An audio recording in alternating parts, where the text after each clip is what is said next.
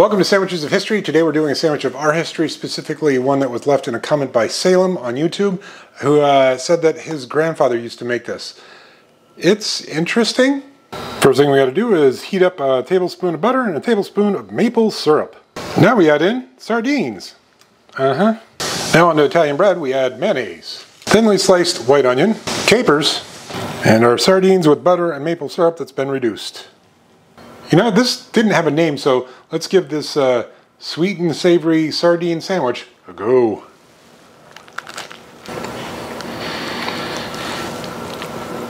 I like it. I did not think I was going to like this. I thought it was just too off the charts, but the combination of the white onion and the capers going up against the richness of the butter, and the sweetness of the maple syrup, and then the saltiness of the sardines, yeah.